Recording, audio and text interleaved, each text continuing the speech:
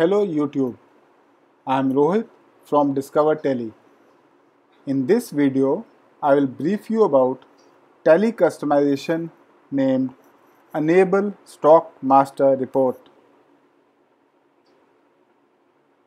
As the name suggests, Stock Master Report means that I have entered certain figures or certain variables in my stock ledger configuration, in the stock master configuration.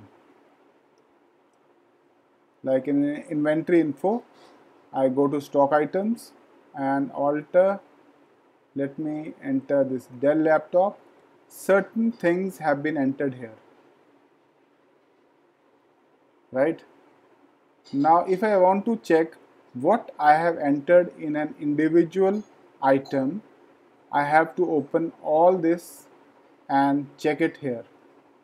So for each item, I will have to open the individual item master and check what I have entered.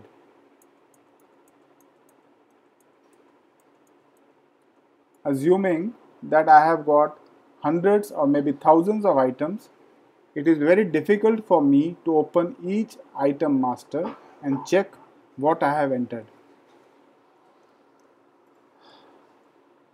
In the configuration panel, I find that the TDL or the customization has been loaded. To activate this customization stock master report, I go to F11, add-on features, modify report features, yes, and enable stock master report equals to yes. I save this form. Again, I save it here. Now, a new feature, NIN360 reports can be seen, and if I enter this thing, I find stock master report activated.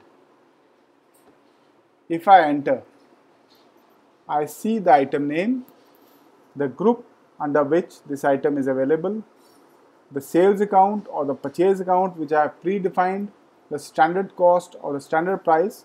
Moreover, if I want to see the other fields entered in the item master, I press F12. Now I have the complete fields which can be entered in the item master.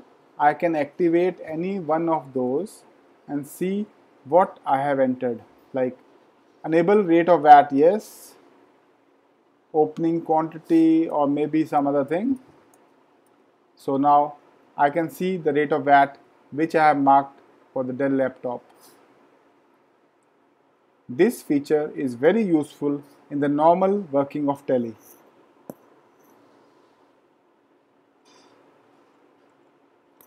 I hope this customization will enhance your Tally experience.